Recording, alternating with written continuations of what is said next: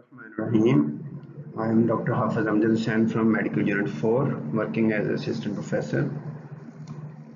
Today's two lectures are to be given. One is mitral stenosis and another is mitral regurgitation.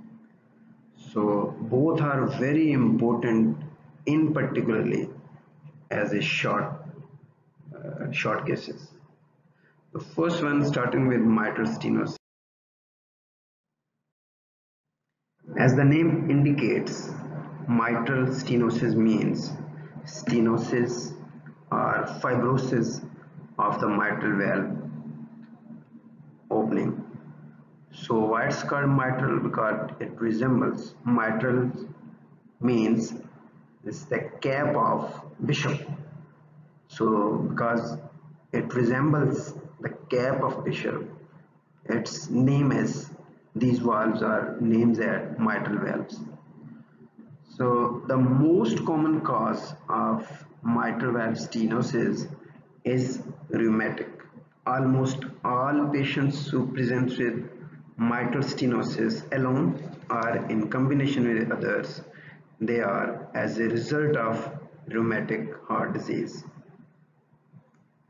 So we are going to discuss etiology, symptoms, physical examinations, severity signs, history, and its management.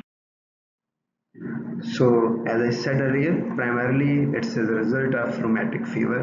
99% of the mitral valve disease, they are due to rheumatic damage, leading to scarring and fusion of valve apparatus and narrowing of its opening. It's a progressive lifelong disease, usually slow early and then leading to its acceleration and being symptomatic after a few years. So its normal valve area is 4 to 6 centimeters. If it's between 1.5 to 2.5, it's mild, sometimes with symptoms, and in majority of the cases they are asymptomatic. Then moderate mitral stenosis between 1 to 1.5 centimeter, usually they produce symptoms on exertion especially, and severe mitral stenosis which are obviously symptomatic, having mitral valve area less than 1 centimeter square. So here is point to learn something. This is mitral valve and its apparatus. This is mitral valve opening, this is left atrium, this is left ventricle. This is a very important picture. So this is normal opening. If this is stenosed, what will happen? That blood which comes from left atrium to left ventricle will be blocked here. If it's mild, there will be no blockage or some blockage and it will produce no symptoms.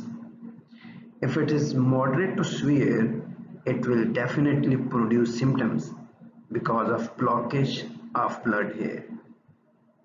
Normally, oxygenated blood comes from lungs through pulmonary veins into left atrium.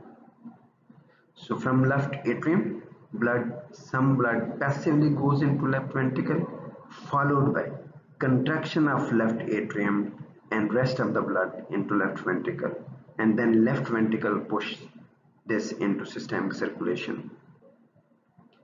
So consider the symptoms.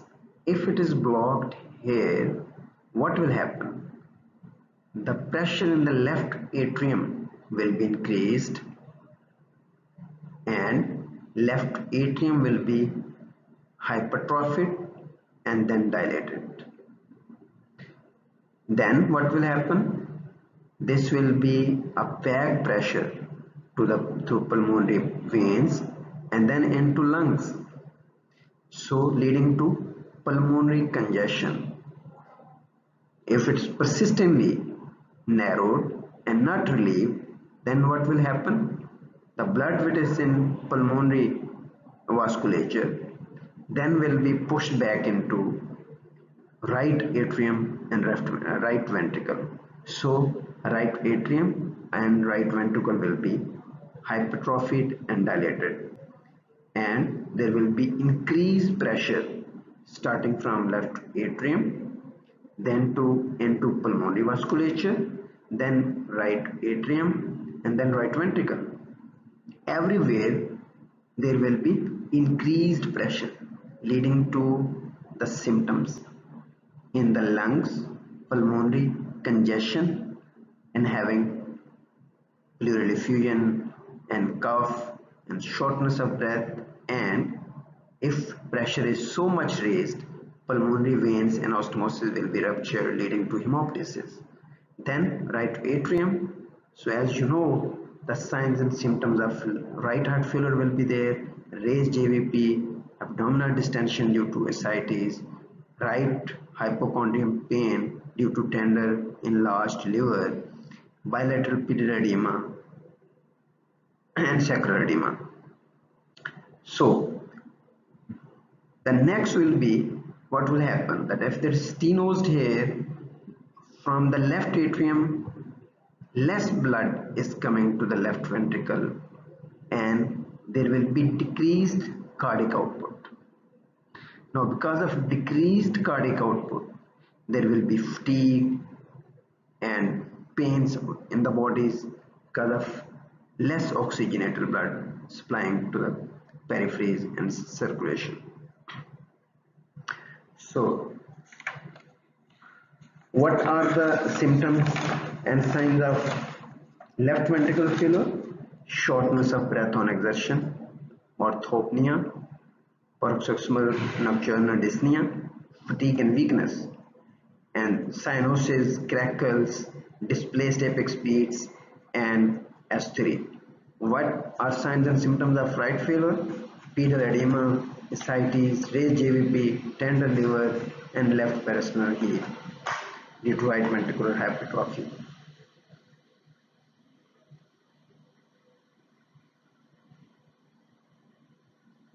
So what was happening there? There is decreased left ventricular filling, progressive fibrosis, calcification of valve leaflets, and fusion of valve cusps,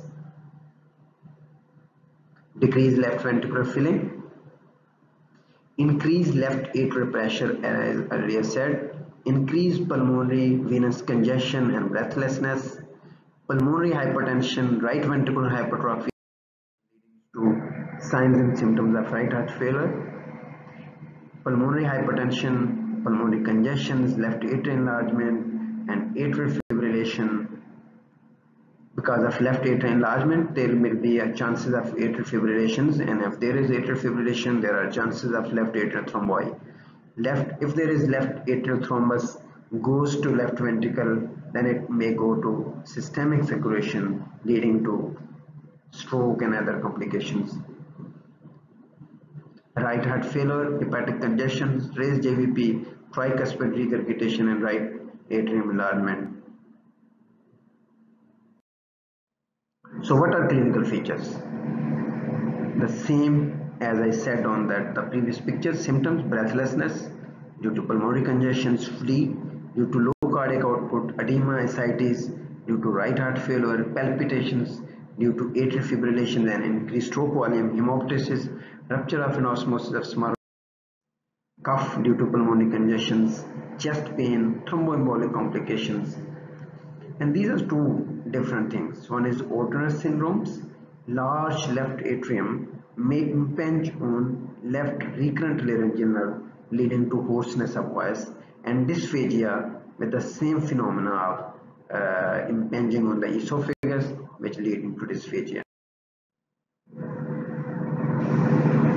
Now the conditions which will increase heart rate or output will worsen the conditions, because there will be decreased time, increased heart rate, decreased diastolic filling, and there will be decreased cardiac output, leading to worsening.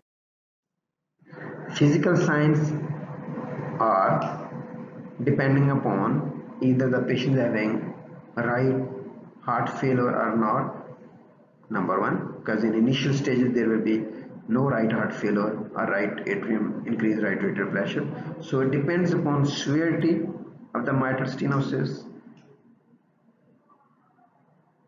What are these? Mitral facies, a diastolic thrill at the apex with the patient in the left atrial position on an auscultation loud. First of all, on palpation, there will be tapping apex. Why there is tapping apex? It's a loud first heart sound, and palpable first heart sound is called tapping apex because of increased pressure gradient along the left ventricle and left atrium. There is increased pressure in the left atrium. There will be increased pressure at the systole in the left ventricle. So the closure of the mitral valves will be against the increased pressure gradients, leading to loud first heart sounds and palpable first heart sounds. Palpable first heart sound is called tapping apex. So on auscultation there will be loud palpable loud first heart sound and mid diastolic rough rumbling murmur. There will be an opening snap after the second heart sounds. Opening snap is due to opening of mitral valve. Again, the opening against the high pressure. There will be bilateral crepitations due to pulmonary edema and effusions due to raised pulmonary pressures. Then the signs and symptoms of right heart failure and with pulmonary hypertension.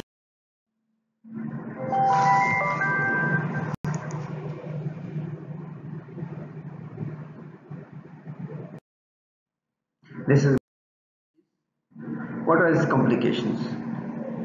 If there is atrial fibrillation, the complications, there is thrombi leading to embolizations.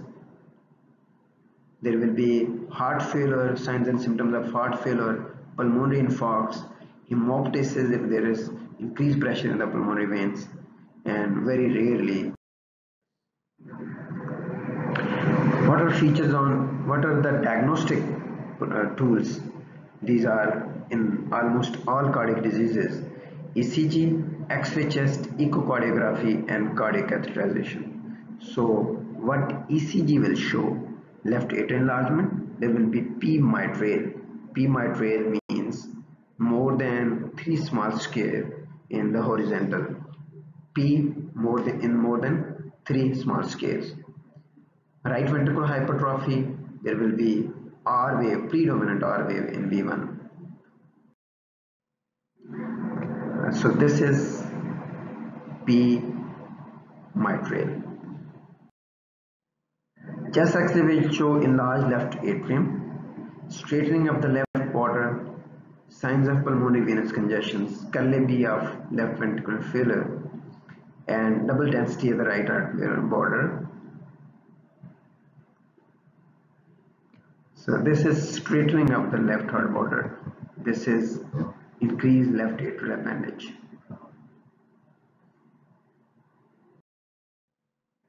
Echocardiography will show definitely all the features. It will be diagnostic because it will show the area of the opening, severity, and cusps, thickened immobile cusps, reduced valve area, reduced rate of diastolic filling in the left ventricle, enlarged left atrium, pulmonary hypertension, and Doppler will show pressure gradient across.